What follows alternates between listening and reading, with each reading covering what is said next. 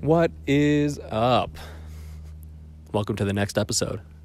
This is going to be the Junk Drawer Show, episode 43.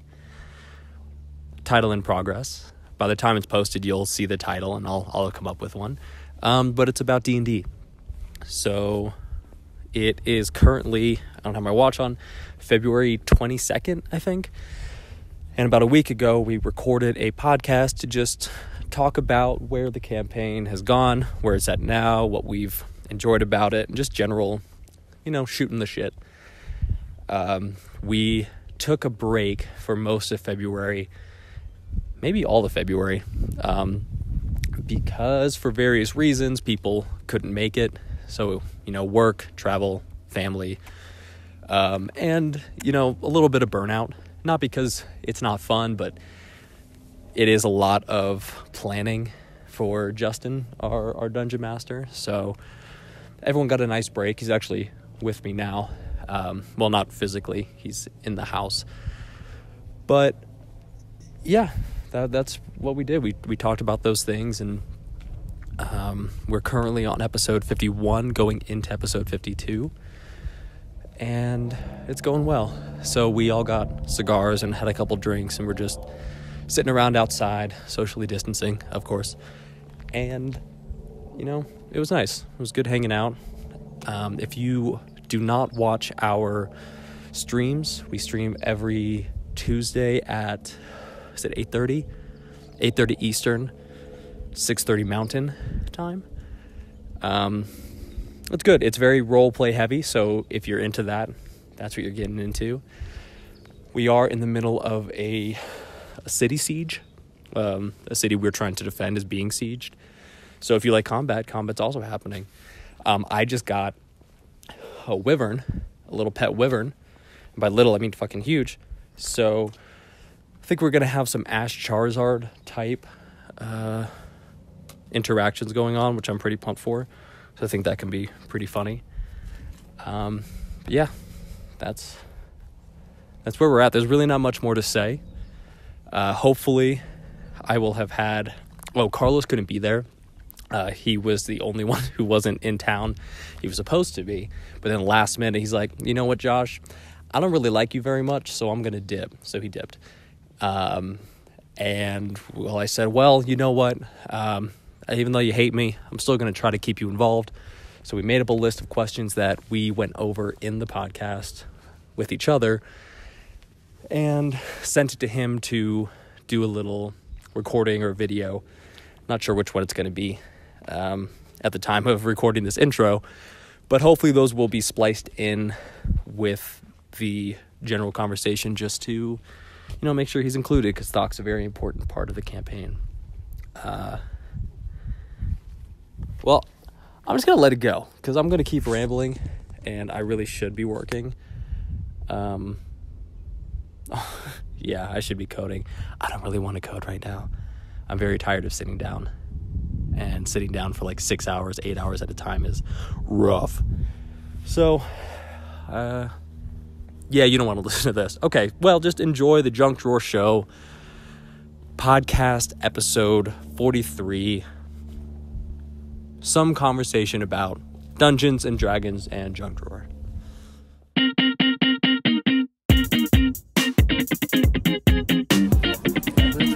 Yeah, go get a Let's it already started, so. Fuck, let's refresh. Do you want more of that? Yeah, I'll do another one. Okay. Grab it. Yeah. Thanks, well, Dad. I have the tab open. Oh, true. Don't talk about me when I leave. Okay, we definitely won't. Justin's a big fat cunt. Yeah, let's start talking shit about him. I hope they don't say anything mean. We're all best friends. And they would never hurt Justin. You go away. Justin's the one we're voting out of the group, right? Yeah, he's the worst game I've ever had. Yeah. You guys are my best friends. Dude, my roommate, so he plays D&D also, and they just finished their campaign, so they did a couple one-shots at level 20, so he just got to make a bunch of level 20 ones. The things the characters he made were so broken, it was amazing. I love that. He did it wasn't a tabaxi, it was one that could fly. Oh, an Eric Crocra? Yeah, Eric Crocra monk with feats that can make him go super fast, because it was a battle royale. so he wanted to like just fuck the whole thing up, and then it died in like the 15th minute. So he just played a level 20 sorcerer, which was also really cool. Thank you. You're welcome. We didn't say anything bad about you. I believe you. It's funny that he lied to your face. I know. What? What? I'm a little I deaf said in this you one. have eyes on your face. That is true. You should start wearing more lace. Oh. Like a sexual thing? I hope this doesn't awaken anything in me. This better not awaken anything. And then next thing you know, there are 2 Dalmatians at one party. Oh, I didn't play it for this. I didn't think you would show up. And Jesus we're wept. friends of the dean. Which scene are the babies in? No, we're just here. What? Dina-lina-ling. Dina Ling. I you, think sir. no one else has seen season What a 6 of service. Community but me. Fuck no, Have I they? don't want to watch that shit. Have you watched season Yeah, I've 6? seen the whole thing like 10 times. I think my favorite is still one of my favorites for season 6 is Jeff going like, "Yeah, Dean, and you didn't put on one stupid outfit the whole semester." And he goes, "I'll be right back," and then he puts all the costumes on. They'll say I'm a bad dean. Cheers, boys. Cheers. gentlemen. To Carlos. To Carlos. May God have him. Oh, this one's better now. Oh, yeah? Because he put the lemon around the actual rim of it. He didn't do that the last time. Oh, he rimmed you. Yeah, give me a rim job. Nice touch. Nice touch. It's like Pledge, you know? It's like Carlos is here. He's here with us in spirit and sexuality. The same thing. God gained another angel. He's not dead. It's just He just...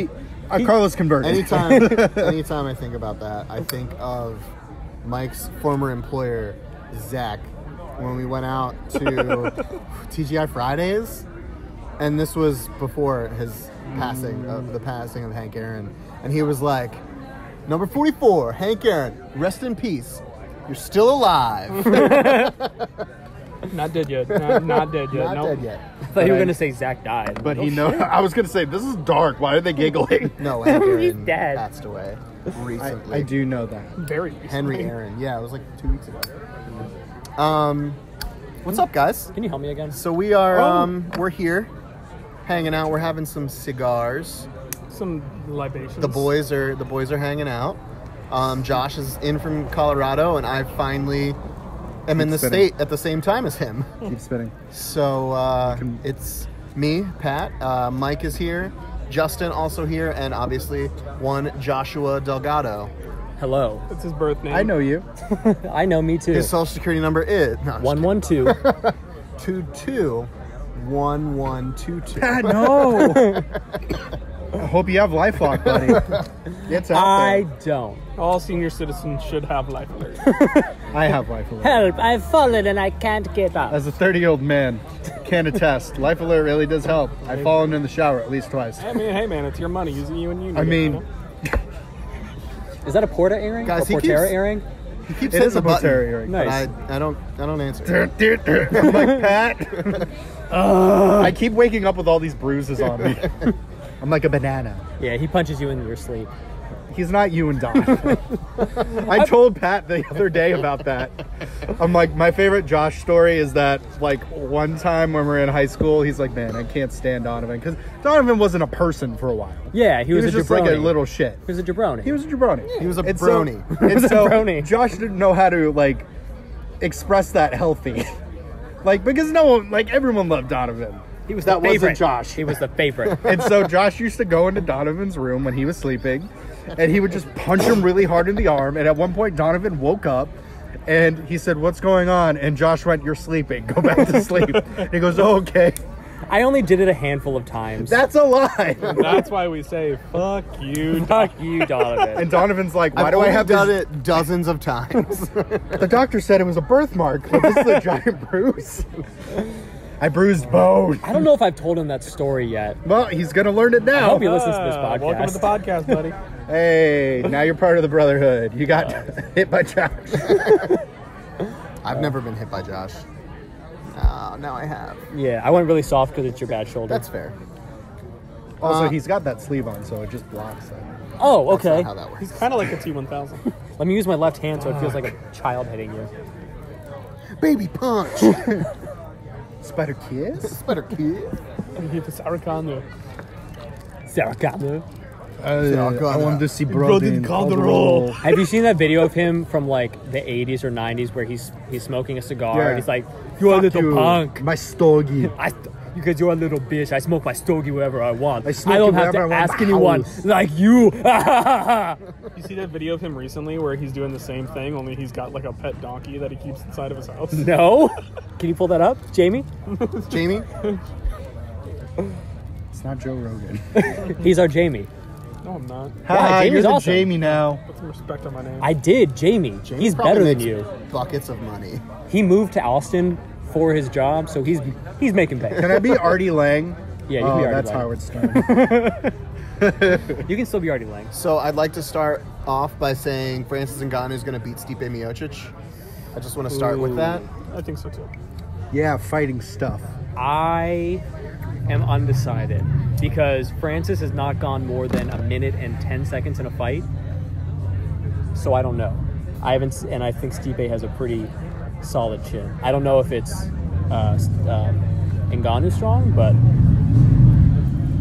My thing is, I don't know if anybody's Motorcycle. got an Ngannou strong chin. yeah. I don't know if that exists. Stipe ate some, but I think he got hurt pretty bad in the last fight, which is why I think DC knocked him out with Oh, that little slip. that slip and rip. Was that his last fight?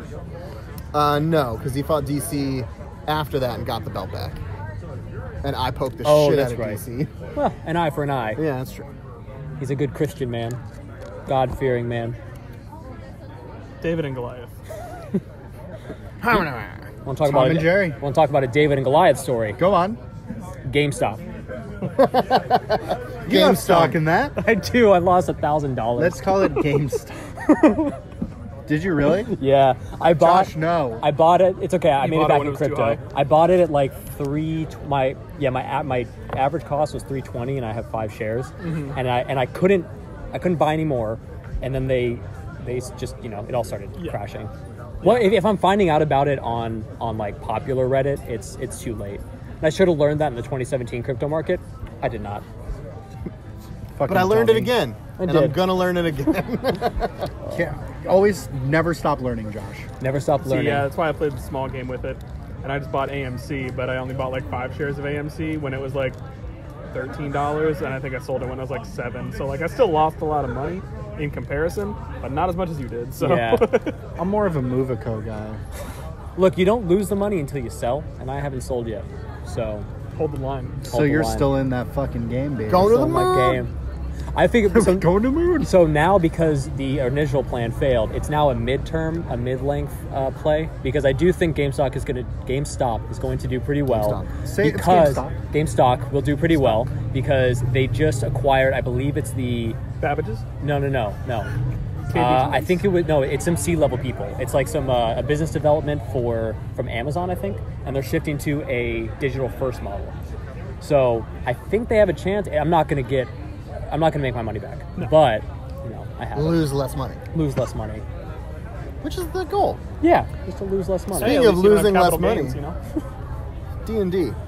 I know that D&D. game. You sure do, Justin. So I want to start by asking Justin a question. That's me. That's not related to the campaign in a character aspect. Oh. Go on. What has happened in this campaign so far that kind of caught you off guard? Oh. At least recently. recently. Because I know I ask you this question just about every time we do a D&D podcast, but it's because this game is so freeform when our writers let us improvise. Yeah, that it's nice that they let us do they that. do. They let us The writing room is fantastic, by the way. They don't get enough credit for, I'm never just the do. vessel. Thing that took me off guard, I think everyone had a moment. There most certainly has to have been. I would say with Donner starting to rallying the troops, trying to get more of a following, I think has definitely taken me aback because I didn't really think of that aspect to an extent. Everything is fleshed out in my head, and I do have a lot of things written down, and I think I was telling you this a little bit earlier today. I'm very nervous about getting to Alder's town because that's kind of what I've had in my head so far. And I don't know how much I have in my head for that. So I would say for Donner, it's been after the revelation of Thor, the Yarnbjorn and the trying to get followers has been interesting for me to watch. I would say for Alder, personally letting Aya go, because Aya I felt was a place of familiarity and comfort for Alder, if that's fair. Yeah. And it was very surprising to me when you were like, yo, you need to go talk to my mom. And I'm like, the bird's not going to stay on the boat? What? And you're like, like a beastmaster. You just let her fly, man. And you kind of coming into your own. Also, the whole head shaving thing. Oh, yeah. Came out of nowhere for me because... 2007 Britney, man. Well, Free Britney. Free Britney. Free Yo, Britney. fuck Free Britney. Justin Timberlake, am I right? His apology was terrible. It was not good. It was not great, no. I have not paid attention to any of them. Don't worry, we'll watch it on key you in Hulu. later. Okay. But no, I think him shaving his head, the symbolism of getting his family's metal down to a kind of blade, and the symbolism with that, and shedding his old life, and I thought that was really cool. The whole reveal between for Loki. Yeah. Yeah. That was fun. Well, we weren't going to do it so early. Like in the grand scheme of things, it wasn't going to be as early. But considering how everything kind of like started resulting and moving and flowing and ebbing, it made sense for the reveal to happen when you got to Valoria, because our original plan was going to be post Valoria. Yeah. Was going to be the Loki reveal, which in retrospect, depending on how Valoria goes, because I have a few ideas, it kind of would have been like a kick while you're down, like a kick in the nuts. Like, not only did you get this big revelation of all the things that are happening in Valoria with Asgard and all of this, Loki's been here the whole fucking time. Like, I feel like that would have been worse. Yeah. It wouldn't have gone great. And then I think anything with Carlos, anything with him talking back and pulling rank on Sue has been really fun for me. Because Carlos is still Carlos's thought. So he's like, I'm the captain and you need to listen to me. And he built this very strong, Rosa Diaz. It's Rosa Diaz. Yep. I see it now. Is it better? Oh, no, yeah, I'm but talking- Sue yeah. is Rosa Diaz. Yeah, now that you say it, I see it. Sue has always been Rosa Diaz for me. He was just like, yeah, she's just, she's stern, she puts me in my place, and I'm like, oh, Rosa Diaz. She just needs a fucking jacket, and it's like, okay, great story, man. Yeah. So that's kind of what that influence is. I will kill everyone in this room. Her holding Thok, I will kill everyone in this room. I think the most recent revelation, because it's interesting now to watch Pat's reaction in real time. Because before I would all have to gauge a reaction on Roll20, and sometimes it's fun, and sometimes I miss things. I think the revelation that Creed and Sue had a thing before, and there's just been a whole lot of like bickering back and forth, looking at Pat going, oh, was really fun for me.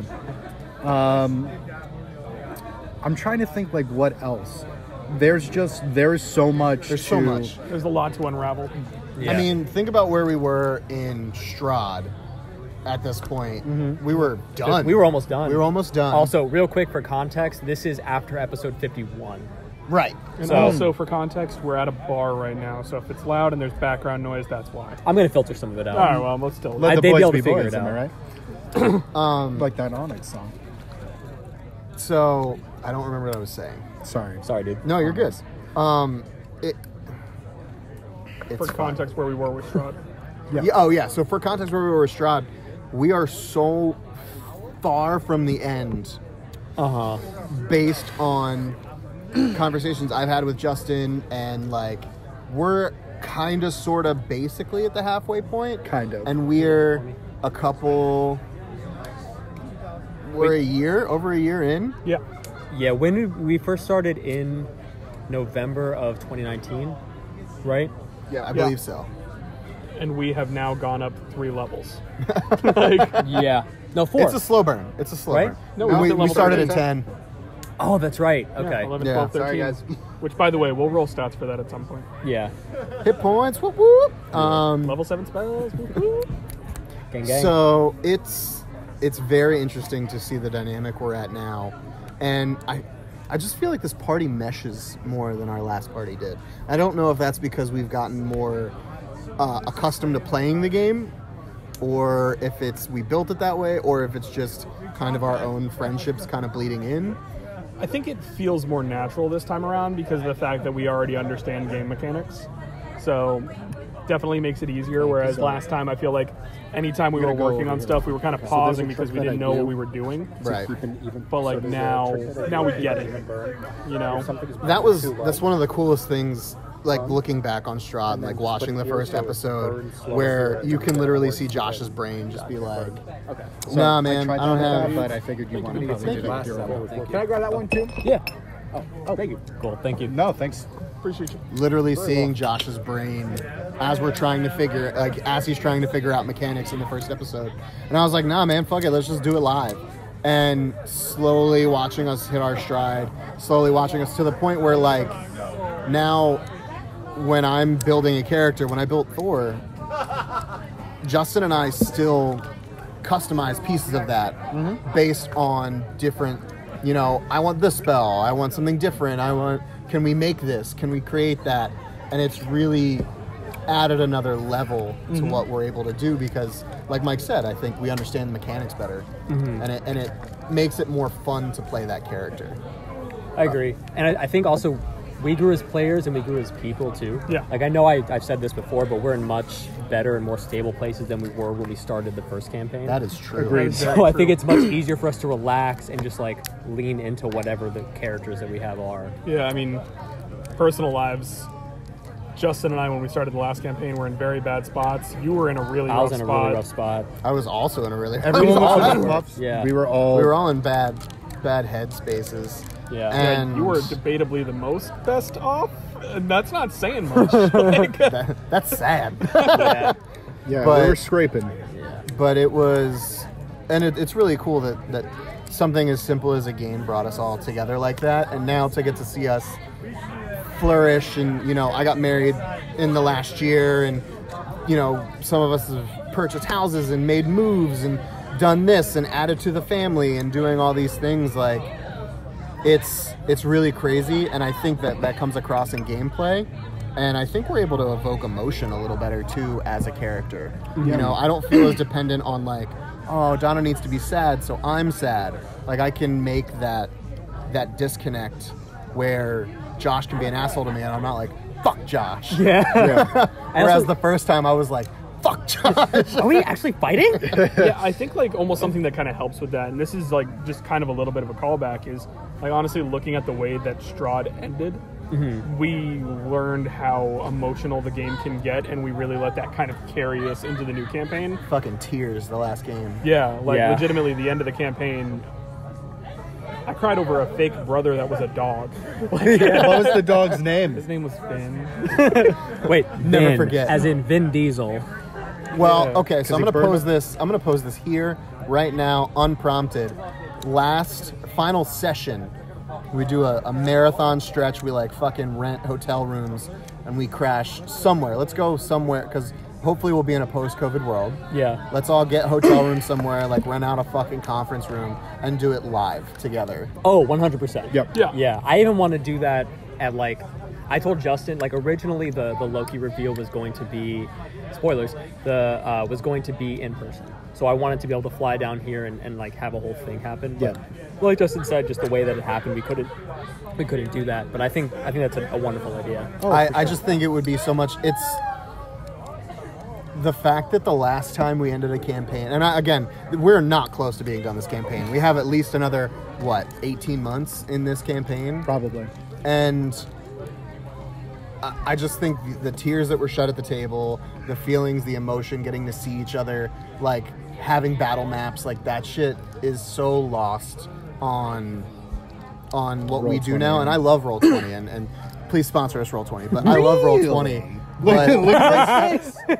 For context, Pat bitched about Roll20 for the first like 37 episodes. can We're first on of all, 51. the only reason I bitched about it is because I love playing in person. Yeah. We I- understand that. I- 100%. It's always better that way. I love because then I got to spend time with my friends too. But yes, I bitched about Roll20, and we love you, Roll20, because you let us do this. But I think our last sessions need to be in person for sure. Yeah. Yeah. And I I'm think we up should in go the battle somewhere map and game. like.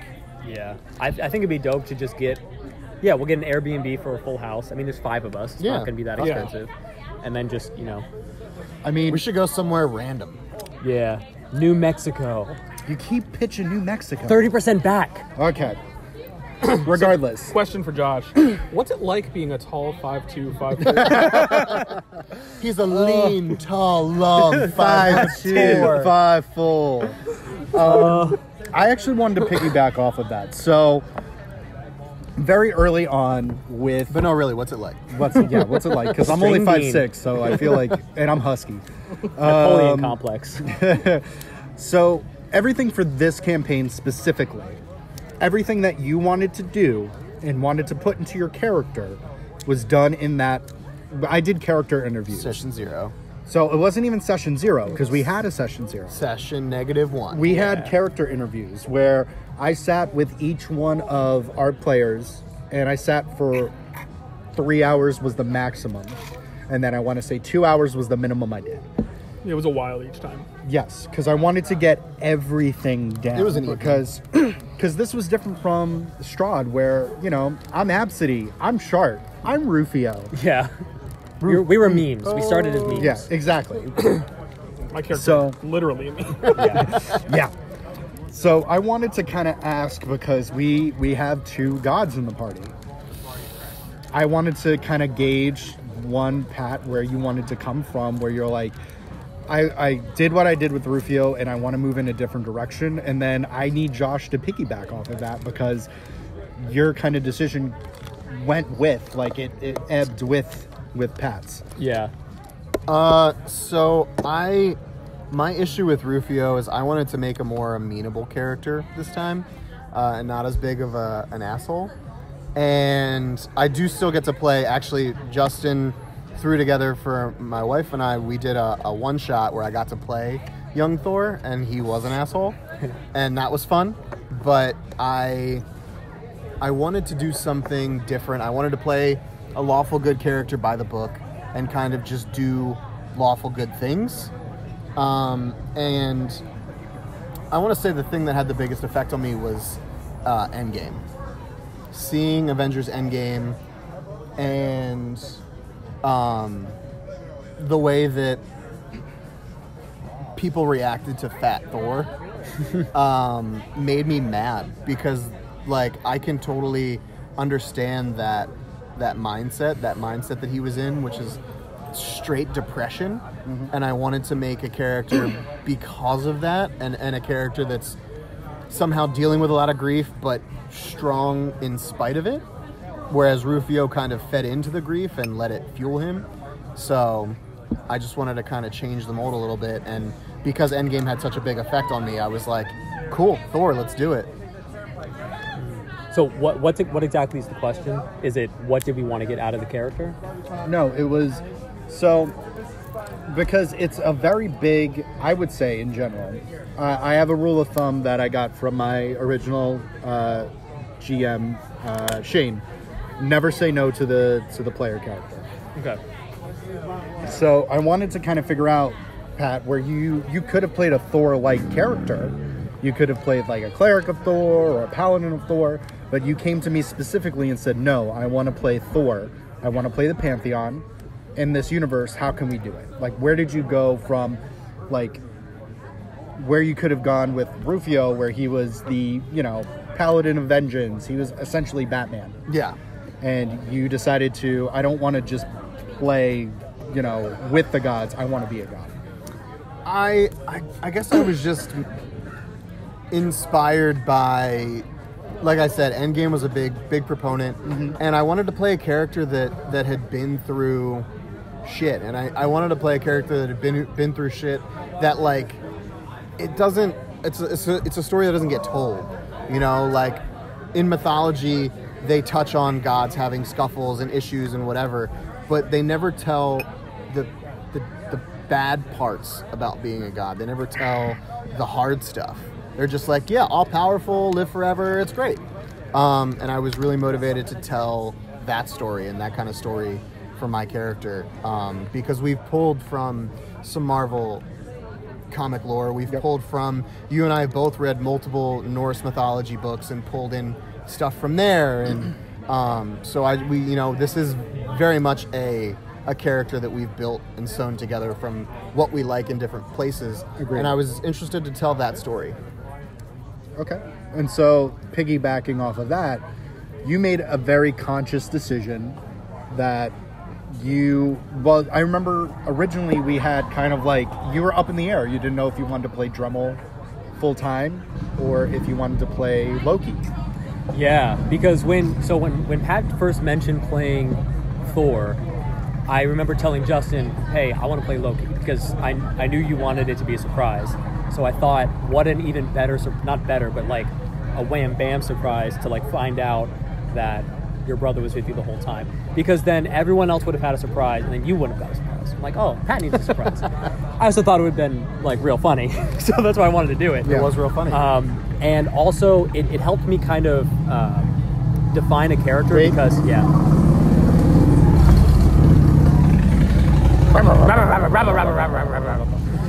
because I don't really enjoy coming up with the depths of a character before the campaign.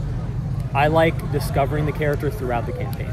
So like Finding that voice. finding the voice and finding the personality too. Because Absidy started as just like, I'm trying to make money and I sell mattresses or whatever he did. God, and he was so deep at the end. He got So many layers. he got so heavy toward the end, and that's kind of Irina. And with Thor / Dremel, it gave me it gave me some constrictions to work within. So having Justin give me the motivation of Thor, I could then build upon that as Dremel. And You mean Loki or? you gave me the motivations and stuff of what Loki, like why he would be doing something. Yeah. And then I could build and put my own flourishes on it. So Dremel was just the original idea that I was going to do for you, or not for Pat, as Dremel was going to be like everything Thor was, but better. But it was all going to be fake. So, no, he was going to be more confident, stronger, faster, everything. And then find out that it was Loki and he was just playing the whole time was the original thought. And then for whatever reason, he turned into a hippie. I don't know what I wonder it was. why. Could it be Colorado? I don't know. You came in a green mist when you boarded the plane. It was like the Saw dude meme where it's just like Saw, dude. for But really, Shaw. I don't know why gonna I love this. did it. So when we started, I knew I wanted to make him more earthy, because he was a furbolg, which is a nature giant kind of. It's a thing. half giant. It's a half giant, but he's also very A naturey. fey giant. Yeah, Likes to watch people fuck. yeah. Well, that was also something like I don't know where they came from. Right, Josh. Right, I don't like I was that. watching a lot of porn. It's like, I don't know, this messy. I don't want to do this. Yeah, so I don't know why I said it, but once I did, I'm like, okay, this is my character now. So I started going in that direction, and then it built out really well. Is like, this is Loki trying to overcompensate for containing his rage and sadness. And then probably around, I think it was like episode 20. It was right after Little Adults. Yeah. That was when I was like, oh shit, I really like Dremel as a character. But I really wanted to do the reveal too, so I knew at some point it was going to come to an end. So I don't know if I answered the question. No, you did. I would Will you say- bring Dremel back? Will Dremel be a character There- for you? I would like to play Dremel as something at some point, because he's a lot of fun. I think what's important is with the Loki. So we made Thor in September, Yeah. and Josh was very on the fence until about October. And there was a moment where I said, "Look, man, you have to let me know if you're going in as Loki. You have to go all in, because I have a lot of stuff I need to tell you." Yeah. And so at one point, Josh was just like, I'm in. So there was at least 40 minutes of me saying, this is what's happened for the past 9 centuries that Thor's been gone. So we broke down what happened to Asgard after Thor left, what Loki's life was like. All things Thor still doesn't know. Yeah. Because we haven't had time. What was Loki's life post Thor? What happened post Talos? And then what happened post Incursion? And then also what Josh didn't mention is Loki is entirely his character. There isn't a section where I've been like, all right, you need to reel it back, dude. Like, that's not Loki. This isn't that. Dremel is Loki. Josh playing Dremel is 110% how I have seen Loki in every aspect. And I think I reiterated that because I think I reiterated that because we talked, I want to say, the hour before the reveal, like before the session. Yeah. Josh was very nervous. I was super nervous. He's like, fuck. I'm Hence like, the 5-2-5-4. Yeah. exactly. I'm like, buddy. But I think I reiterated and I drove home. I'm like, Josh, this is your character. This is not a character that I'm dictating, because you were saying like you're worrying about a whole personality change. And I'm like, Loki's the same character that you've been playing this entire, for what, 50 episodes, 49 episodes? Yeah. Just a different accent. It's literally a different accent. Like, you know, dampening things with drugs, I can totally see someone with PTSD who's been through the shit that your character has been through doing. Mm-hmm. So it just, I'm, like I said, wholeheartedly, it's your character. And yeah. I think you guys, all of you guys, have done a tremendous job with making three-dimensional characters as opposed to before where we found those three dimensions. Yeah. So I want to real quick on that, the drug dampening thing. That is how it was up until Captain Creed. Yeah. The drug session with Captain Creed was meant to be, from Loki's perspective, was just going to be another fun thing for him to like push down his emotions. But that's where he switched it from drugs being this way to push things down to not have to deal with them, to then be able to deal with them as like a forced healing sort of thing. Which I don't know if that's come across or if I've done anything with it yet, but that's the intention, is that now this thing that used to be a crutch is now a propulsion. I don't know. It's a catalyst. a motivation. Yeah. So I want to backpack off of that real quick and talk to maybe the person that had the biggest character switch from campaign 1 to campaign 2. So Mike, what about playing Alder has surprised you? And what are you, without giving anything away, what are you excited for to do with Alder? First off, guys, I originally didn't believe, I watch a lot of stuff on YouTube and whatnot, trying to research different things, and when it came to figuring out what I wanted to do, there's even a guy on YouTube who he did it more recently, but he actually did a video on the Druid Circle that I am and why he loves it so much and why it's his favorite and whatnot. But there's another video that was out there of a YouTube channel, and I know you guys love our recommendations so much, but it's XP to level 3. Yeah. And XP to level 3 he did a video on breaking down a druid, and he repeats throughout it the entire time, a new player should never play a druid because playing a druid is the hardest fucking class in the game. Agreed. And there's so many different mechanics to playing a druid that it's no bullshit. There's so much shit that druids can do when it comes to spell casting. Once you hit level 19 druid, none of that matters. Level 19 druid, you can literally, if it's not consumed by the spell, you can cast every spell without material components. Oh shit. And when it comes to level 20, you can cast spells in beast shape. You can literally do everything. That's but awesome. Broken. Exactly, it is broken to a certain point. I hope that Alder gets to that point, because I know that Justin's got plans for us, and that's not necessarily likely. But We in a god war.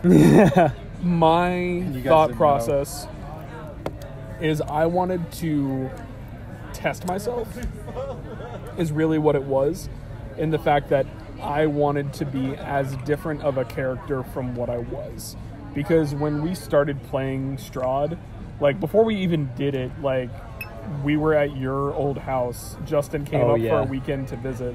You and I literally both made meme characters. Chris Angel. Yeah, he was a wizard. When is he gonna come back?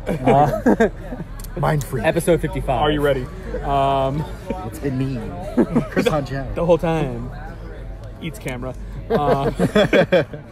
But yeah, we both created meme characters. And then when it came to us playing, I was like, I don't know, man. I wrote a fun backstory. I thought it was a good time. Made me laugh, and I wanted to play it. And, like, this time, like, I wrote a backstory that was incredibly serious. Like, me and Justin was sitting there. He's like, dude, what the fuck did you do to this guy? Like, and I was like, I don't know.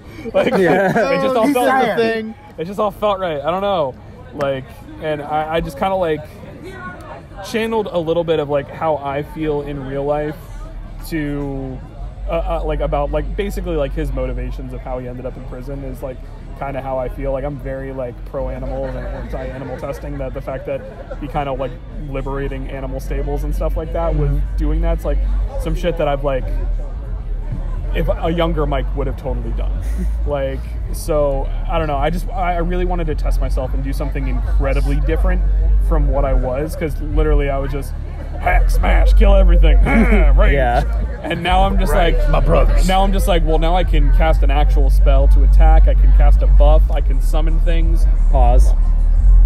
Like realistically, now I'm currently doing stuff where if I wanted to like make Justin hate me, I can summon 12 animals to fight with me and basically give myself a round that gives me 14 attacks. Well, just fucking tell me so I can put the fucking tokens down. Well, I know. That's why I usually try and prep you being like, hey, dude, I'm going to use these guys today. Well, fuck, now I gotta do it. Like, but I mean, I still try and keep it fun. Like the fact that I like the satyrs that I like to summon, I named them after Degeneration X. But I didn't tell him that because I knew that that was something that was going to make Justin laugh and he was going to get a kick out of it. Because one of the things that I think is most fun is like obviously we're playing this because we have fun playing it. But like if I tell him that I'm going to do something, but I don't tell him to the extent, I feel like he's going to get a kick out of something sometimes. Yeah. And because of the fact that he's always pulling surprises and shit on us, it's nice to give one back to him every once in a while, throw him a bone. Yeah. I don't know if I answered your question at all, but realistically, my I think main you did. Yeah, you my did. main I think so. motivation was I wanted to be as far different from what I did last time, because obviously I took it very seriously, but in the beginning, it definitely didn't seem that way, and I felt like I especially owed it more to you guys and owed it to myself to show that like, no, I had so much fun playing this game and I'm serious about it, and I wanted to actually like put myself to the test. And there's still a lot of shit that he can do that I don't know you guys like realize yet. Like, Yeah. Now with their level bump. We've had a lot of role play too. Yeah. So we haven't really. We're definitely role play heavy. We're role play heavy. Role play's fun. I do like the fighting. It's a little more to think about, especially for you when you have so many spells and stuff, where we just end up defaulting to the same stuff. Like at least I do. yeah. What?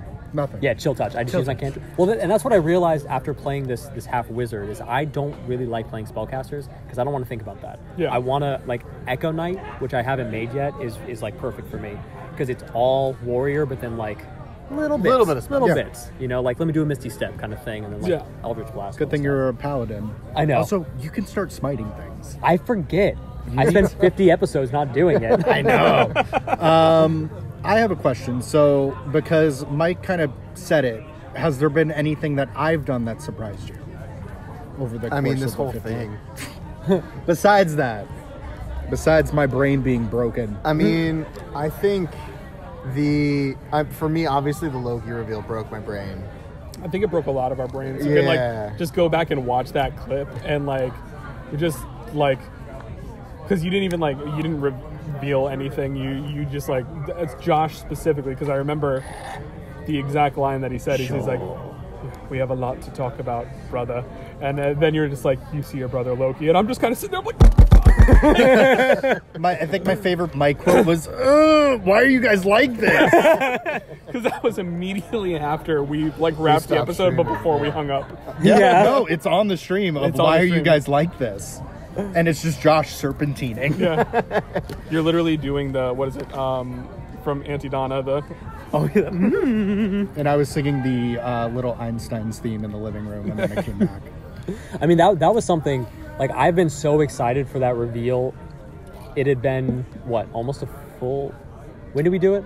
How long? October we made the character. It was October to November. Yeah, so a full So year.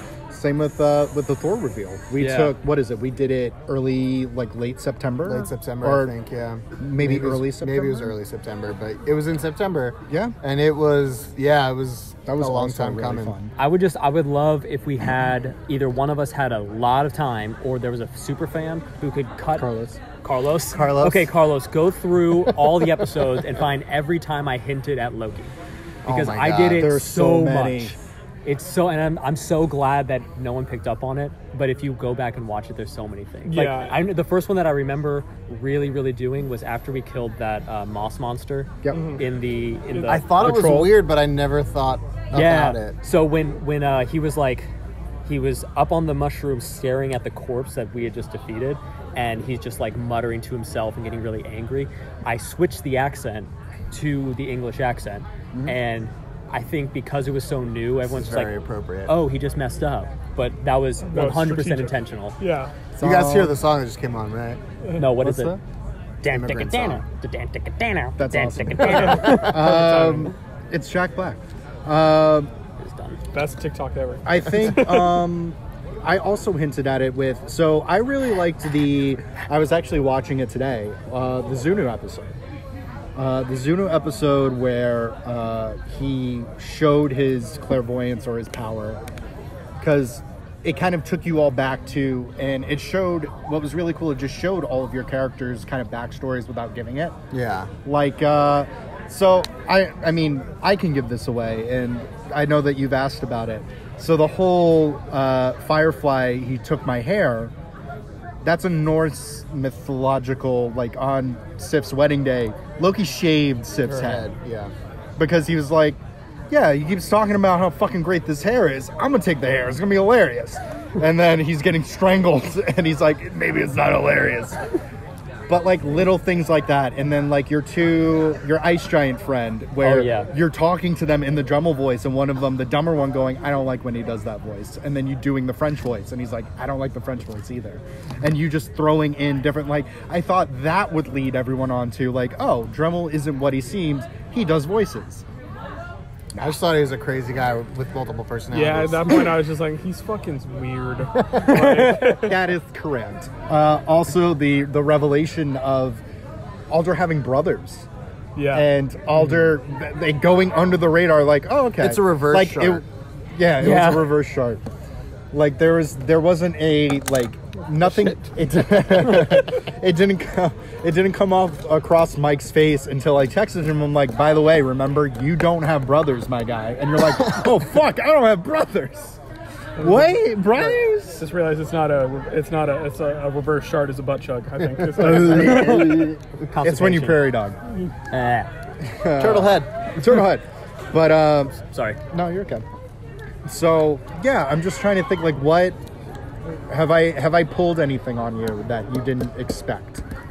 Like Hercules. Hercules. Oh, that was cool. I was I enjoyed that arc more than I thought I was going to, and I thought I was going to enjoy that arc. I envisioned the Hercules being like that mini arc being kind of a place filler, and I feel like what it actually does is it really sets up our Valoria arc very well, and it humanizes Thor again. For a little bit, you don't look at him in, I feel like that whole time we're on the island post, like Manu and Thought joking around, nobody's like, oh, God, oh, he's a god, oh my God, I'm gonna bow. And it really humanizes him after that, and it was really cool. It was really cool. Oh, sorry. So I don't think there's nothing's coming to mind that I was like shocked by, but I am just generally impressed because you have these characters and you're able to make them distinct but similar enough so well, went through the accents or the characterization of them, and it's like I can feel when characters are like grouped together, Okay. if they like belong together, or if they're like I don't know, part of the same group, like Carlos's or Thok's Sue, Like Sue, just it feels like someone who would be with Thok, you know. And it's the way that Carlos wrote it, but also the way that you portray Sue. They need each other because they need each other. Yeah. Piggybacking off of the Hercules thing and saying that you thought it might be a filler episode, that's another thing that I get impressed with, because things that could be with a lesser DM just be filler episodes, Justin manages to make them meaningful. And that's also us, you know, like we play the characters well, but having this tournament arc that could have been a huge nothing arc. Like I threw in the thing with you that was, you know, it was just a thing. Yeah. But I was going to say, I'll get to that in a second. Okay. But he's like, I have thoughts. Yeah. But making it Hercules instead of just some big guy is like, do you ever see that Disney Channel movie with the twins who play basketball? Yeah, double team. Double The team. Irish. No, No. that was a different one. Double teamed. Yeah. But yeah, Those and are they're like, leprechauns. they go through the movie where they can just pass the ball somewhere and they know the twin's going to be there. Yeah. That's what I envision with you, is like, you know that if you just throw the ball somewhere, we're going to be there to pick it up and do something with it. And that's what I see Hercules as. I always saw Hercules. The Hercules arc for me was, I wanted to show Thor what he could have been if he just stayed on Earth. Like, if he figured his life out, knew he was Thor, he'd probably just try to do something to the extent of, like, I'm comfortable here, I'm able to do this, like, why can I overcomplicate? And then also adding into the Hercules figuring out kind of what happened to his family and it not being such a great thing, and, you know, figuring out why this person wants to stay here, not out of just like, yo, I get to fuck as much as I want. Yo, what's his name? Fuck. It's because... Randy? No, not Randy. Randy Not shit Randy. himself. Randy's across the street? What's up? No, it... You know, finding out that he had a wife, he had kids, and something bad happened to where he feels responsible. Because he is responsible. He did it. But not intentionally. Yeah, I wanted to put that, and then I still wanted to put roots into the world. Has Justin ever done anything to surprise me?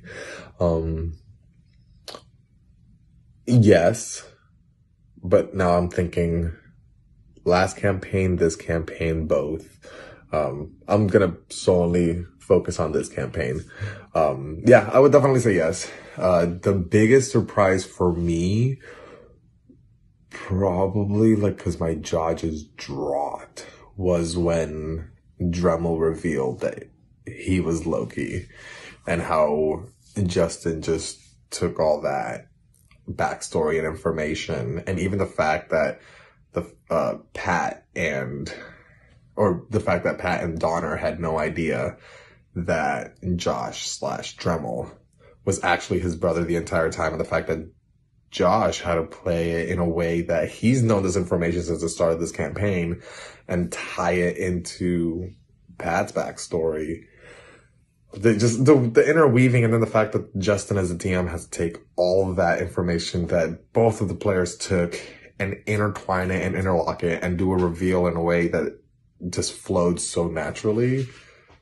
I was all for it. I'm pretty sure during the video, if you go back and look, my jaw just went like, or I just covered my face, or I don't remember. I just remember that I reacted to it just because it was definitely a shocker for me.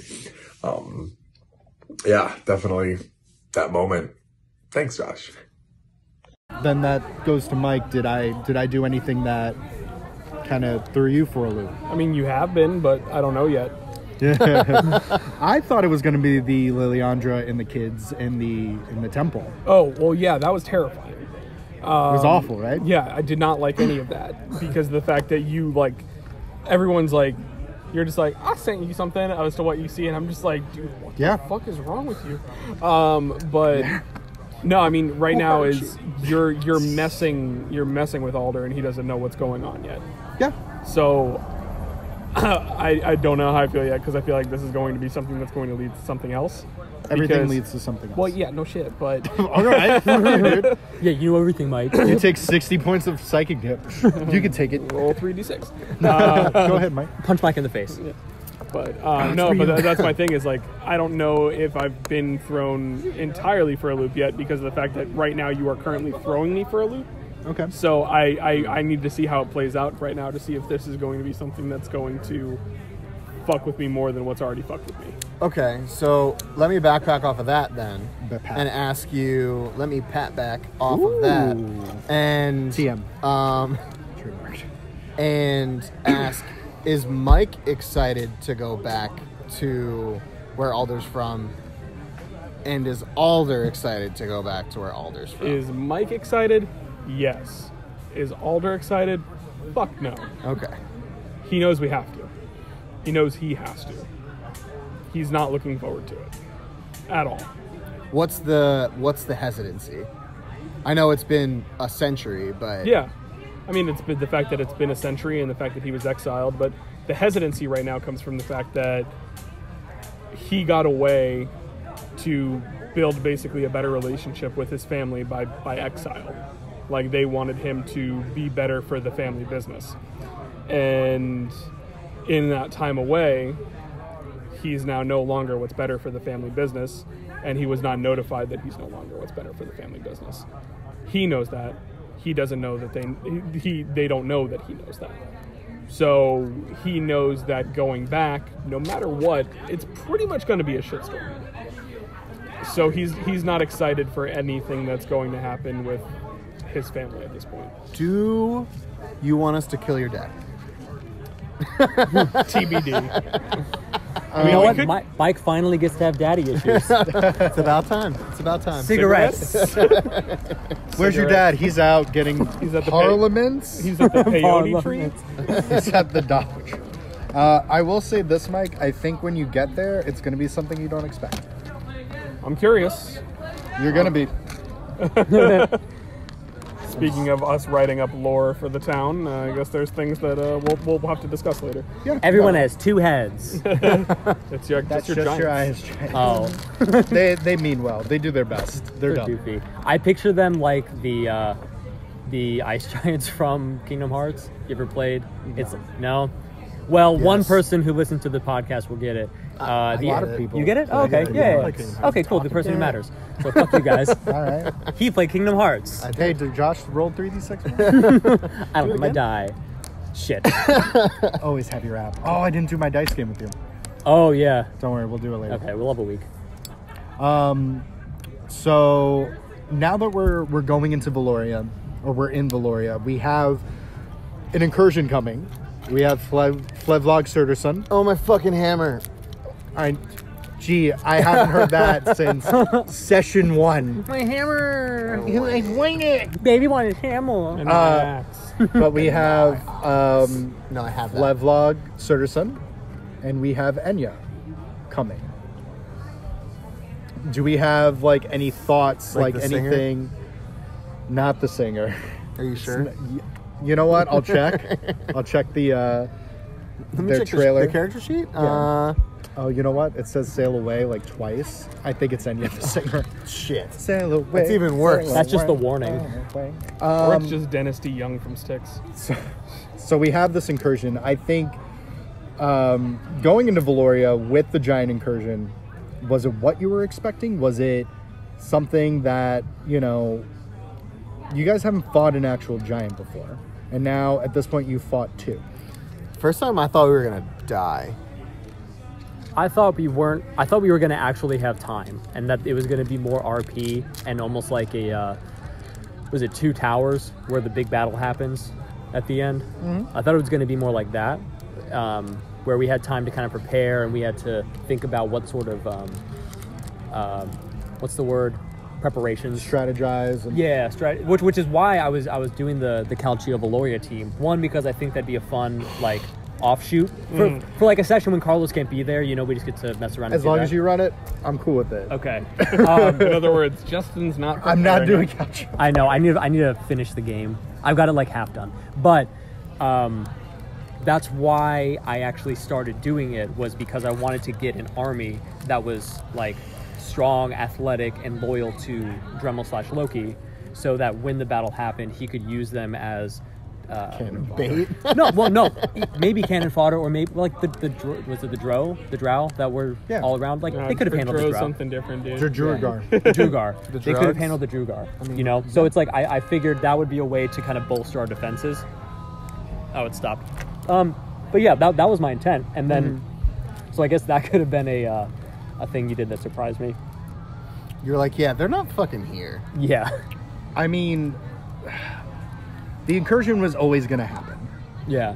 I just didn't know it would be before we got there. Well, I mean, you still have time to prep and strat. That's also what I wanted to talk about. So I mentioned this to Pat because I know Thor and Loki want to get to Asgard, or at least Thor wants to get to Asgard in preparation. Meanwhile, Alder needs to go home to figure out how you're going to get to the moon. Yes. Nidavellir. So I never say to split the party, but I think it could be interesting to do 2 sessions separate from each other, where we have a Loki Thor going to Asgard, and we have Alder and Thok going to Falsera. Could be interesting. All of the shenanigans. I mean, Yeah. depending. Brothers. I mean, Loki knows what's gonna happen when they get there, and it's not positive, which obviously we can play out, and I can give you more detail on. And I think they're both going to be very 2 different sessions, and both of them are going to lead back to, going back to Valoria, and depending on how it times out, possibly an arrival of either Flevlog or Enya. Or both. And Or then we both. die. Maybe. We'll see. Depends. It's been It's been 1 week. Very interesting. The giant fights were interesting. And one of the things that we haven't gotten to talk about as a group yet, because there's so much that happened in that episode where we killed the second fire giant, whose name not Turkhouse. He was first. Turkhouse was the first one. Turkhouse was first. Egan was second. House. Thor told him that he was the king of Asgard and kind of took that mantle, and it didn't really, I don't know, I wasn't staring at your faces obviously because I was role-playing and looking at Justin. Yeah. But there wasn't much of a reaction, and I kind of wanted to know, especially from your perspective, Josh, but also, I mean, Alder, you're like, fuck, this dude's a god, and now he's claiming himself as a king. Where's your character's headspace at with that? And again, Loki is obviously going to be interesting, but Alder's just like, what the fuck, man? No, Alder's just not surprised by anything at this point. That's fair. Like, it's hard. How can I be surprised? Real quick side note, I sent Justin a really cool piece of equipment that I think would be really cool for you, and we've discussed it, and it might We'll be see something where that's it showing goes. up, but it's really fucking cool. We'll see. Anyway, Joshua. Me. Okay. I think it was combination relief and jealousy. There's a modicum of jealousy that Loki. Loki he wants some level of power, but I also think the relief outweighs it because he doesn't really want that power anymore if he ever did at one point. I think he realizes where his strengths are, and it's not to be the same type. He's not the same type of leader that you are, and it's not the leader that Asgard needs. I think the way that I like to play Loki is less of a little less smarmy, a little less I know everything, I'm better than everyone, and I should be doing everything. Big brain mountain boy. Big brain mountain boy. Still very smart, but it's that he's grown and evolved to know where calculated, yeah, but he's grown to realize that the answer is not always I need to do it. Yeah.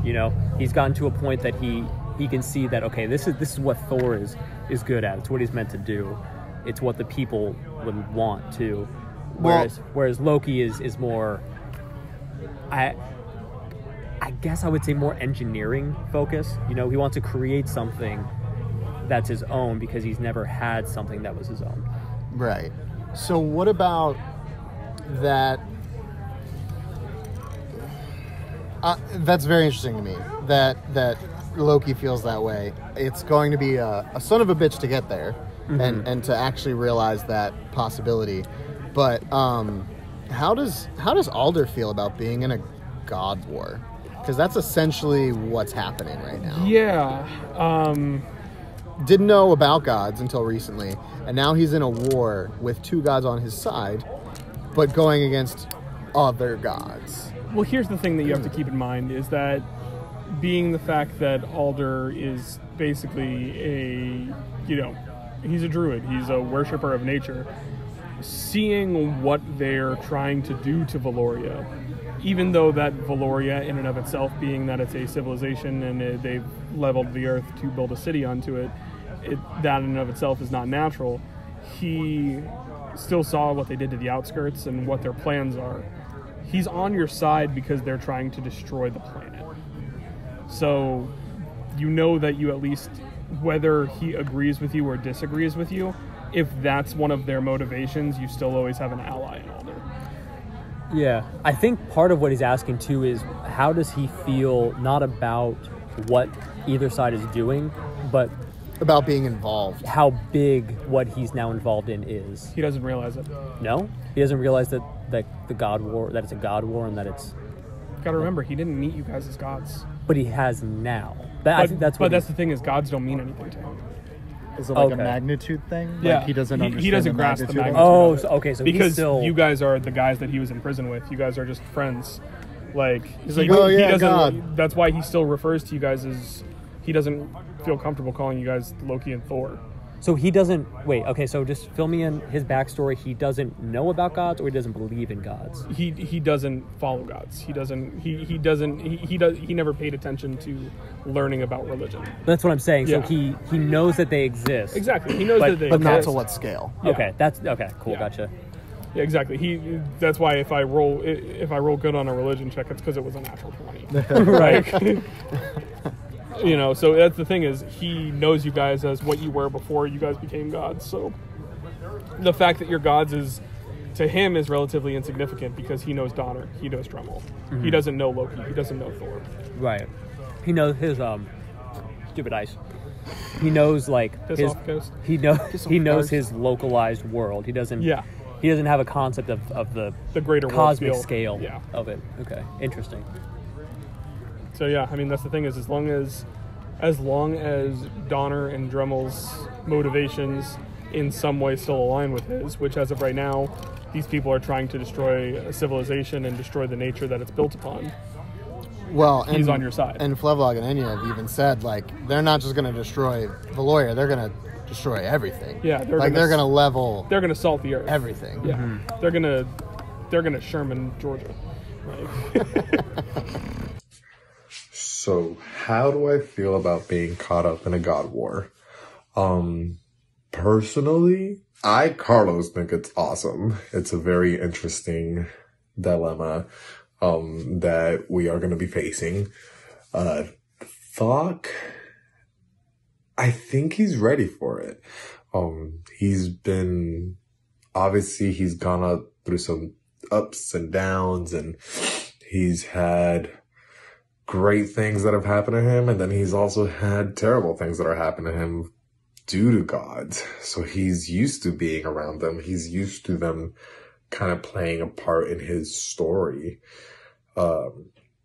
But at the moment, after everything he's been through, now rediscovering his faith, being even stronger connected with Pelor, I think he's ready for it.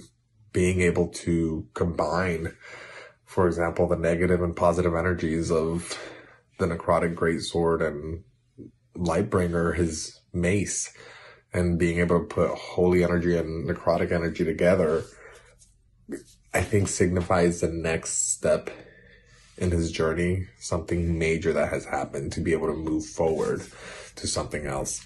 So, yeah, I definitely think that Thok is going to be ready for the next step. we'll see obviously how he acts and how everything goes, but he's gonna kind of follow the God's lead. You know, there's two of them right in front of him, and he's known these people since before he knew they were gods, but you know, he's met them as friends before he realized that they were divine in any way, shape, or form. So he's ready to jump in and help them in any way that they can, because they've helped him quite a bit along the way. So, go back to what you were talking about the... You're so bad at eating ice. I know, well, it's because I start talking and then I sound like I have ice in my mouth or something. Dicks in your mouth. Just a very small one. A cold BB. We had slightly touched on The tournament. Loki's threat to Alder. Yes. And I want to know deeper what your thoughts are on it. More so, well, that was actually Dremel's threat. What? Oh, yeah. Because Dremel's threat. Loki was not revealed at that point. Ric Flair? He's here. Hold this line. I wanted to kill you. Mm-hmm. That's what it was.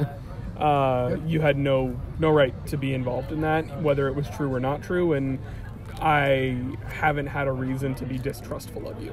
So because of that, and not having a reason to not trust you on it, I believe that what you were saying was true. Mm-hmm. So he wanted to literally intimidate you into submission to get you to tell the truth. Mm-hmm. To make sure that if what you were saying, like if you were legitimately doing that, he knew, because he needed clarity on it. Right.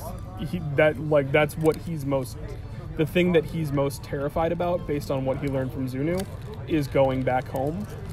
And if you've been communicating with his home, he could have left the party. Mm-hmm. You know, that's where it was at. That's what something that he has to work out. I don't want you in there. Right. So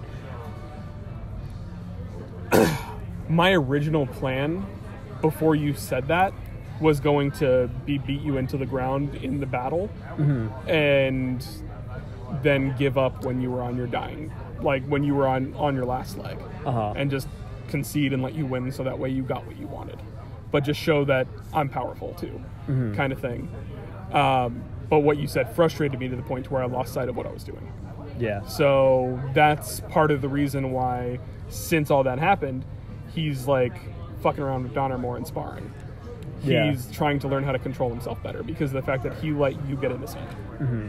Which obviously we had our falling out, and you kind of discussed that, saying like, you know, that it's going to get way worse than that. Like, if I'm in your head now, like, how are you going to handle shit like this? Mm-hmm. Which is right. Totally was. God War. Yeah. Here we are. God War. But yeah, no, in the moment, I wanted to murder you. Yeah. It's fair.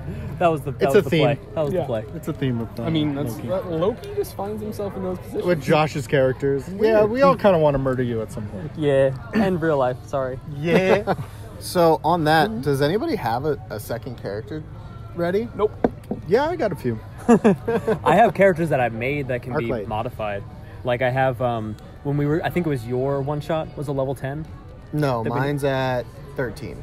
Oh, you're okay. It was at 12. Yours was 12. Mine was Sorry, 10. 12. Okay, so I have a 12, which is also a furbolg, coincidentally, but I think he was an artificer. Artificer? Yeah, so that's like I have him as a fallback.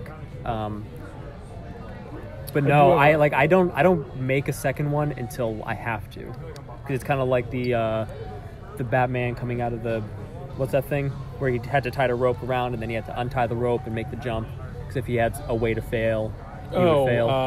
Lazarus The pit. Lazarus pit? Yeah, the Lazarus pit. It's not actually a Lazarus pit, but it's fine. But Yeah, in the yeah. movie, that's Yeah, what they called it, yeah, right? yeah.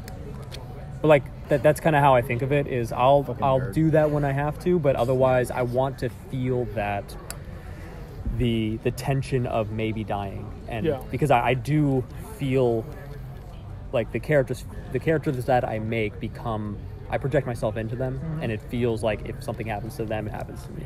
Yeah. I was going to say, I have a level 12 character built right now as well that I could transition to it, but that was, again, built for your campaign. So not like going to put any information out there in regards to, you know, what that character is, but I think I know.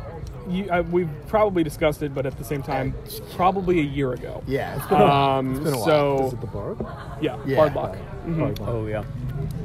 But with that being said, is that character right for this campaign? Might not be. God War. That's the thing, is currently what we're, what we've been seeing is I'm kind of in the same neighborhood as Josh. If I build a backup character now, but Alder dies 30 episodes from now or something like that, where's the campaign going to be? Is that character that I built even going to be relevant in the grand scheme of things? High likelihood is no. Yeah.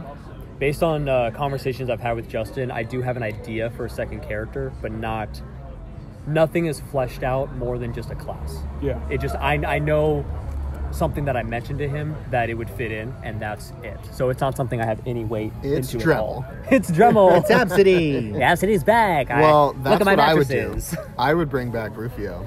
Would you? I thought about that as well with Chart. But my thing is with Chart, there's the possibility of him not just being a full barbarian anymore. He might have multi-classed at this point, because now he's basically like a war general. Absidy would only come back if called upon. Like, it would have to be Well, probably Rufio and Sharp. and Fuck's there, so at least one of you. And Justin and I have talked about it. And this is, I feel bad if this gets released before we talk to Carlos, but one of the things we talked about is potentially at some point doing a one-shot to go get Duke's soul. Oh. Putting the party back together and going and finding Duke to bring him back. We're getting the band back. Getting the band back together. We got to get that old queen out of Shadowfell. Old queen being Duke. Guys, I have a family now, and a thriving mattress business. I can't just Look up at and leave. me. Look at this. All thanks Where's to your Satan. donkey? Oh, no. All these mattress firms are mine, and they're totally not Broomhilda, a we're front. leaving. And Broomhilda is the donkey. It's one of my favorite conspiracy theories. Oh yeah, That all mattress stores are fronts. I believe it. I believe You ever it. seen anyone? It's more fun to believe. I've been in one. Did you buy anything? Who else Yeah, is there? mattress. Why? They sell drugs. I should have bought the Not drugs you. instead of the thing to sleep on. Open your mattress. So, So how so much how do we feel about I feel like in the last episode especially Thor is taking on more of a leadership role, and I've tried to make a conscious effort in this campaign to not have that role because Rufio was such that driving force in the first campaign. How does everyone feel about that kind of manifesting itself? And I'm curious from Justin's perspective too, how do you feel about Thor kind of calling the shots? I think it's a natural progression as it's kind of been and how things have kind of rolled. Everything has been a very, at least from my viewpoint, everything has been very collaborative between the four of you of what your goals have been. We need to get to the boat. Well, how do we get to the boat? Let's figure out how we get to the boat. We need to talk to the snake guy. The snake guy knows about things. We need to go to this town. We need to save this lady's kids. Like, it's been very collaborative, but it's also, I mean, I wouldn't say to the extent of you pulling the God card of like, well, I'm Thor, so we have to listen to me. It's essentially like, listen, I know what the situation is, and this is what we need to do, and this is where I'm going to go for it. What are you going to do for it? So it's still in that collaborative nature. It's just you're putting what your thought process and what your character's, objective is, essentially, if that makes sense. Yeah. So it's not a case of like Thor's taking the lead and he's the leader in my head. It's I'm the best suited for what's going on at the moment. Loki knows kind of what's going on as well, and I think he's going to be a great asset, but I did God killing as a hobby, and business was a booming before I left. And I'm ready to pick it back up. I'm ready to get out of retirement, like Gronkowski. So yeah, I mean, I felt like everyone has kind of, at this point, everyone has taken or needs to take like a hold of what they need to bring to the table to stop Valoria from falling. Because Valoria, to put into the grander scheme, Valoria is not only the home of the continent's queen, it's a superpower. The entire continent is a superpower under this one fucking person, and it's being leveled. It's seen so many battles. There was a giant fucking Draco Lich dragon, and this one person defeated it by themselves, and they're getting fucking stomped. I need my fucking hammer. Well, I was gonna say, kind of going back to that. I mean, your character's Thor, dude. You were kind of always gonna be the leader to a certain point, and you're also playing a character who is very hard-headed in your motivations at times. So you're always going to try to bend the will of the party to get to where you need to go. Pat. So Just playing Pat. Accurate. Happy. Fair enough. Weird. All my characters end up being hard-headed. What is that? Trends. I just really want you to just play like an introvert one time. I did that. I did a wizard. You can do whatever you want. I don't care. I did. I was a wizard. The Moon Druid was my favorite, where you're just like, I love the moon. Oh, maybe it was. No, the wizard was that too. Yeah, wizard, both yeah. of those characters Jack were both and the like wizard. kind of fucking weird. That was fun. I think like Justin said, it makes sense that Thor takes the lead in a lot of things. I can say from Loki's perspective, like I was saying before, he's kind of realized where he belongs in the hierarchy. In the hierarchy, but also in the just where he puts his energies. So when I was saying that he's more of an engineer, like you don't know his backstory or how he got to where he is yet. Right. There's a long conversation coming. Yeah. So he did the leader thing, and it didn't end up the way he wanted it to. So that is why he's more mature, more adult, and why he's like, oh, I'm really just a problem solver and a creative thinker. So like when Justin was saying we need to think of what we bring to the table, that's what I see as Loki's job. Like if we're a company, Thor's the CEO, Loki's the CTO, the chief technical officer. He just figures out what we need and how to get it. You know, he'll make shit happen, but he's not the one to rally the people to have the relationship that, you know. Right. Yeah. Cool. Does anyone have a favorite NPC yet? Wizard Steve. Wizard Steve hasn't even showed up yet. I know, that's how good he is. Just because of his answering machine? Yeah. New York, New York. Gomad City Field. That's the headquarters. It's me. I'm on vacation. I think mine was probably Hercules. Yeah. That interaction with him and Thor was really cool, and it was really nice. I enjoyed it more than I thought I was going to, and I think we played off of each other really well. Yeah. And it was fun to kind of flex that. I don't get to flex like kind of like playing. I wouldn't say he's not even a meathead. Well, he's a meathead. He's a meathead. But he means well. He's a nice meathead. Yeah. I dropped my earring. He's a sweethead. He's a sweethead. He's a sweetie. And then mine is my there it is. It my just dropped. favorite. Keep going. My favorite NPC is Valdana so far. Really? Mm-hmm. Well, he tried to have a meet cute with her, and it just didn't work. You and Alder and Valdana? I tried to, and then it just never played out to anything. Really? Yeah. You don't remember when with him awkwardly being like, "Oh, I think you look really nice," and then kind of just like running away. Like, I said you look shitty. Good night, Denise. That's basically how it was. Yeah, and it kind of just never amounted to anything. So it kind of just like ended it there. But Still got a shot. You never know. But no, I Clearly Mike's out of the flirting game. yeah, and I've been out of it for many. He's like, no, many you moons. look great. Roll. Do I tell her the truth? Yeah, he's like, No, but you look shitty. honestly, her dynamic's funny, being the fact that she's got Loki and Thor around her, but follows their brother who's estranged at this point. MIA. You know, Yeah. so it's a really, really fun dynamic, especially with the two of them just being like, follow me, and then she's being like, she's like hard pass. I'm the only both person suck. that's been able to contact your brother in the last 10 years. You really want me to You really just want me to drop just it? give up on that? Like, And both of them are like, yeah, he sucks. Such a fucking puke. Yeah, so it's He's the witch. He's the Kevin Jonas. He's Kevin Jonas. He's not, though. He's actually the Nick Jonas. He's Frankie Jonas. He's the best one out of the three of them. That's what's funny. I think for me it's Vindrin. Vidrin? Oh, Yeah. Of course, yeah, Vengeance. Yeah, like I was trying to think through the whole campaign, but the first thing that came to mind was Vindrin.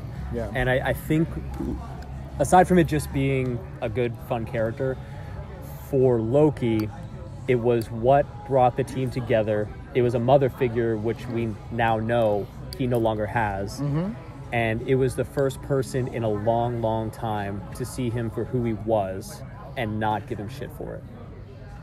Because when he sat on her knee, she's like, "Oh, you're lighter than I thought," you know. Yep. And then she's like, "That's what you are, who you are, and I accept you for that." And that's something he has not felt much in his life. She also, here's another low-key look for you. She said, "Why are you always so blue? You look so sad all the time. Why are you so sad?" Mm-hmm. Who is my favorite NPC? Well, that one's hard, just because there's some pretty good ones. And ironically enough, I think some of my favorite NPCs have started to show up. And I think I'm kind of biased. They're tied into my storyline, into Fox's storyline. So I think that's why, so far, they're probably my favorite NPCs. Because, for example, Mokren, the weapons expert on the horizon, fucking hilarious. One of the funniest characters. And he's only been in, one episode so far? Maybe two? I think one. He's just cracks me up. Sue is every gay boy's best friend. I love her. I hate her. She's like a sister. So she's awesome. Obviously Tiburon, because that's who Fox is in love with. Carlos as a player hasn't interacted with him as much yet. So I'm looking forward to see, like, the growth and connection between Tiburon and Fox and how I'm going to play. Obviously, this relationship have been existing for so long, and tying that and playing with that relationship in the game. Because as a player, I've never had when any of my characters have a relationship with an NPC. So this is going to be a very interesting and new experience. And then, but I think overall, my favorite character is Creed. Captain Creed. She's just a badass. She knows what she wants. She doesn't take shit. I'm all for a strong, independent woman, and that's exactly what she is. She's amazing. She's my spirit animal. But yeah, I'm gonna have to say Captain Creed. Definitely one of my favorite NPCs. I'm trying to think what else. So, man, I'm trying to think of, like, who I really enjoy playing as far as an NPC. You love playing Val. I do enjoy playing Val. I enjoy playing Val a lot. Do you want to give more of Val's backstory? Because I feel like I know it. I don't know if they know it. And I know our viewers don't know it. Our viewer.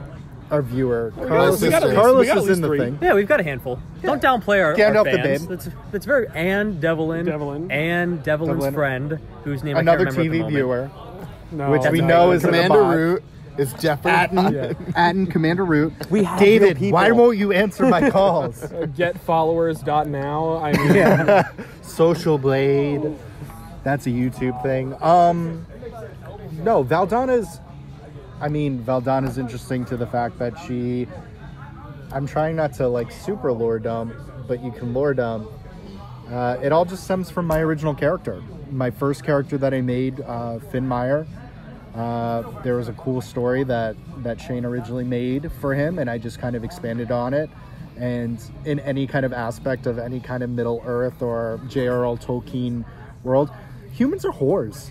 Humans are fucking sluts. They love fucking everything. Yeah, that's true. And my character was no different. He has offspring with his original wife. That's who Abigail is, and that's who Valdana's mother is, who we met in the most previous episode. He had another child, which was Alistair Creed, who is Captain Creed's father, who is the red tiefling that we met.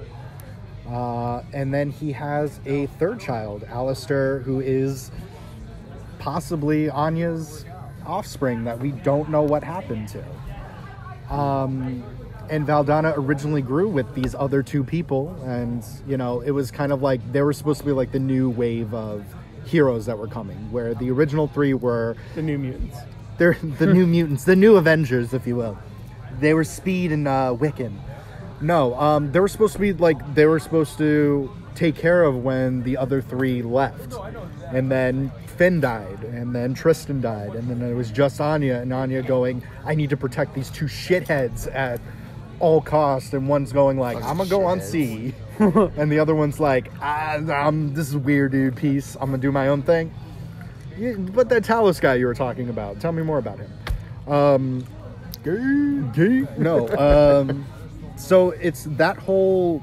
There's just a lot of lore that I've been able to build on from an original story from 4 years ago, and I think that's also what's been really helpful towards this writing process, because my goal for campaign 3 does not take place in this world, because I don't know what's going to happen in this world at the end of it. I mean, we might all die in the next episode. So Sure. And then it might have to be something totally different. We might have to use the R word. We might have to reboot. If everyone's gone, we might have to do a hard reboot. Wait, when you say reboot, do you just mean jump 10 years into the future and Jump 10 years and then stop, and then go 5 years back, but then 7 years forward. Yeah. 12. And then 2 years back. And then restart 10. it, and then just do a completely different thing. Make new characters. New. Not pretty bitter. Not fucking bitter. Those guys are playing rock, paper, scissors. They're doing very well. But no, I think maybe out of the NPCs, I think the most interesting has been the development of Creed and Loki's relationship, the Valdana and Thor relationship, and then relationship. Fuck shit. which I originally intended, like, the first night, I'm like, oh, she's gonna fuck him. And then they had, like, this whole thing, and I'm like, I don't think they're gonna fuck. I think they like each other. I was actively trying to make Loki not celibate, but not sexual. Yeah. Like, I think I was even, like, talking with you about it, like, I don't know if I want to make him do stuff. Because, like, that was what Absidy did, and I didn't want to play the same thing. And then it just, the way that it developed, it made sense. So I went with it. And then I think... So you're saying you were willing, right? Consent? Verbal Verbal consent? Yeah, Okay. consent. I think the Manu-Thok relationship is very interesting. But I think my favorite so far has been Grace and her wife, Rosalie. Have been my favorite. Yeah. Oh, interesting. Fuck, we need to check on that. We got some other shit going on. Yeah, because I remember especially you guys were like, I don't know about her. Like, Yeah. She's talking demon talk. And they're like, it's fine. Do what you're doing, devil lady. so Did she say that before? No? Oh, that's bad. She just learned it. I haven't gotten really to ask a question yet. So Justin, please, Mike. as we're probably getting close to wrapping this up, Probably. I think I'm going to bring it home. Oh, yeah. Bring it on home to me, Sam Cooke. How you feeling about Duke? Oh, man. Patrick saw the aftermath of Duke.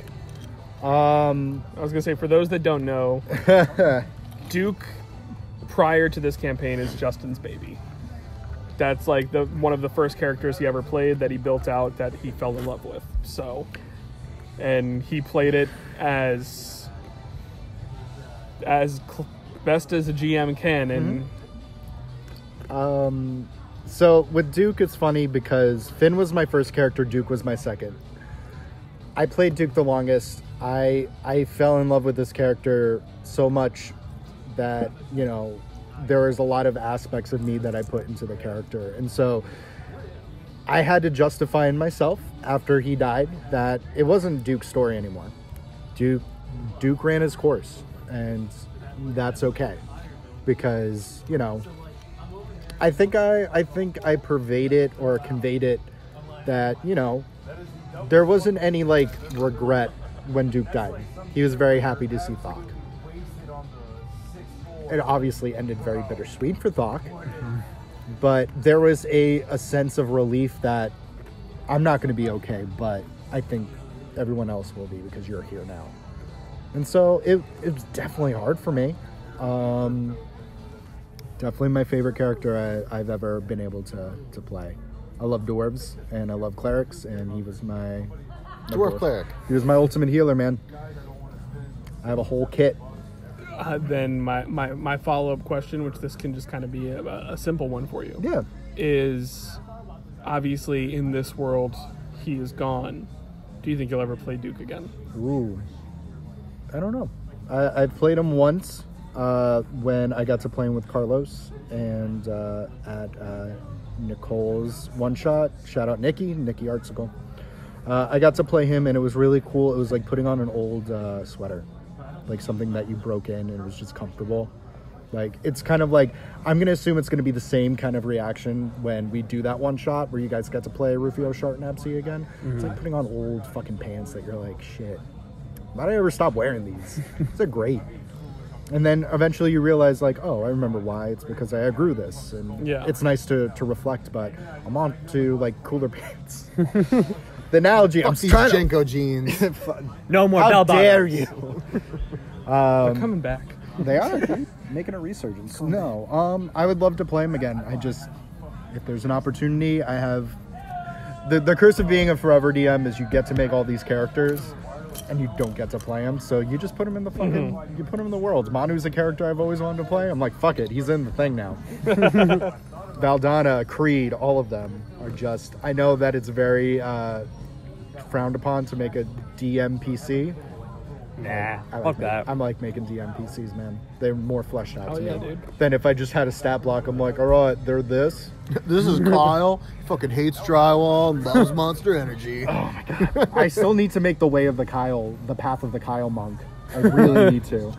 I need to sit down. Are you someone's stepdad? You get to attack him at advantage. Yes, he does. He gets advantage on drywall and on stepdads. That's what his motivation is. He learned how to become the Kyle when his mom remarried to that fucking loser Mark. But Mark shows up, dude. No. Mark shows up. But it's just always a reminder of the fact that he's What I not. didn't have. Not my real dad, and that's my goal. Okay, so Yeah. like Mike said, I feel like we're winding down. So I want to end the podcast Yeah. light with kind of a one sentence goal for your character in our next 40 episodes, however long it takes us before we get another podcast. What's your character's motivation? You know, just kind of sum it up in a phrase or something like that. And we'll start with Josh. Oh, fuck you. I was going to say do it in reverse alphabetical order by character. That's so confusing. You're Thor. Yeah, you go first. I'll go first. You're the leader. Fuck you. You're in charge right now. You do it. So I would say Thor's motivation moving forward is just going to be bring me Thanos.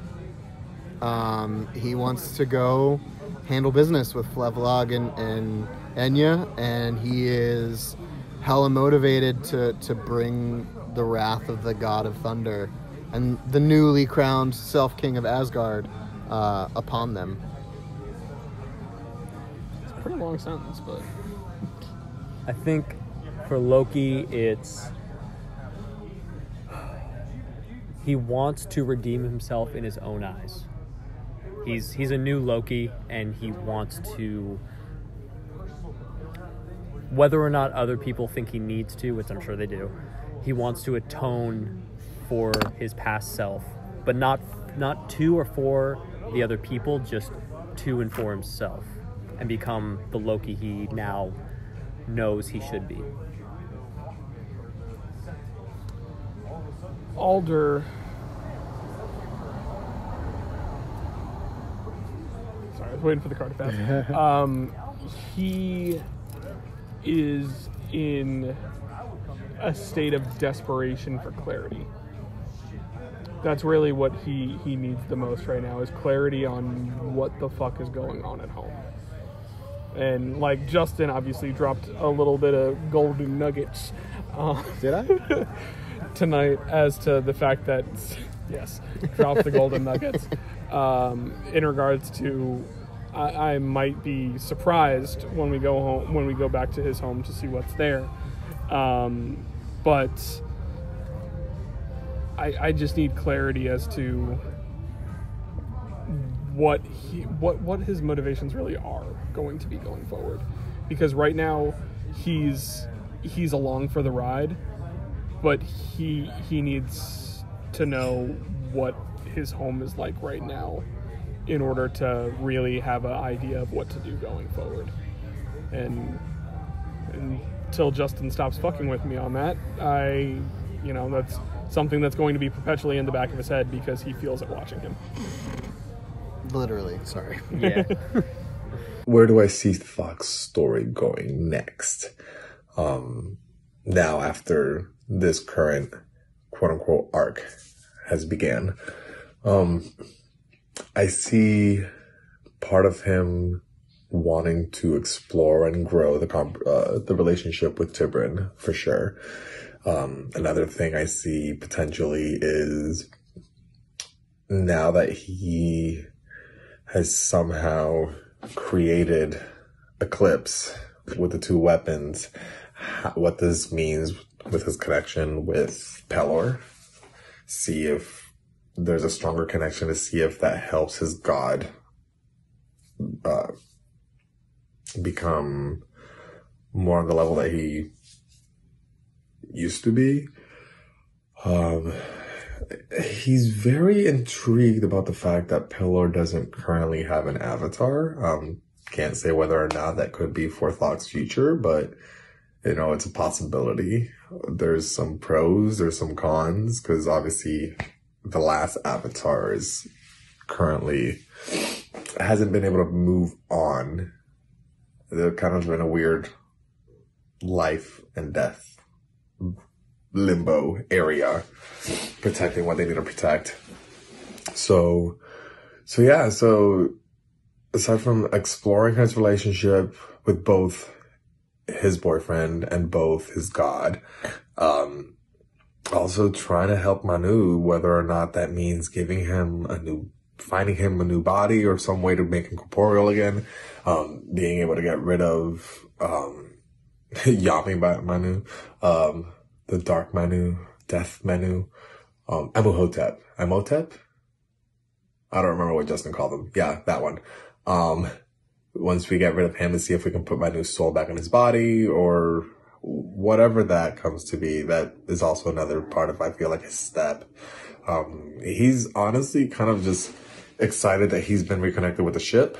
I don't know how much longer we're going to stay with it, but we'll see. We're going to have to stay tuned and find out. What about you, buddy? I was trying to find a nice quote. The life of the wife is ended by the knife. I believe it was the great band Chumbawamba that once said, you get knocked down and you get back up again. You're never going to keep us down. Blessed be. No. I'm going to go from the heart. What I want for the next 40 episodes. I want... Blood. There's blood. I want there to be a clear threat, and I want there to be a preparation. And I'm interested to see what that result is going to be, because I think it's beyond all four of your characters, and it just hasn't been revealed yet. I have to be. That would have been a really cool quote if it wasn't for the guy screaming in the background. No, that might not get picked up. I can cut it out. No, that's what I want. I want there are things that are at work that have been at work since you guys first broke out of Stormblood that are beyond your godly scopes. What about my druidic scopes? Oh no! Roll a nature check. Let me tell you. Actually, dude, you already know it, man. You've been here the whole time. Just talk to a tree, you fucking loser. Fucking idiot. Wait until you start talking to trees, man. I got tree voices. Yo, what's up? You! Yo, what's up? I'm Stan. What's going on, dude? Stan, I'm a spur. Hey, what's your name? Hey, what's your name? Yep. What? Fuck you! Hey, fuck you. No, fuck you. All right, well, let's leave it on that. On the big old fuck you around the table. I'll tell you Sounds off podcast who Enya looks like and who I've modeled Enya off of. Mark Wahlberg. What? Who told you? What? It's actually not Mark Wahlberg. It's that's Matt impossible. Damon. Matt Damon. Guys, I said let's leave it at that. Guys, thank Sam you Jackson. for listening and hanging out with us this evening as we hung out with one another. Like, person. comment, subscribe if you can do that on whatever you're listening to this on. Your podcatcher of choice. Yeah, and we will see you guys next time. So long. Bye.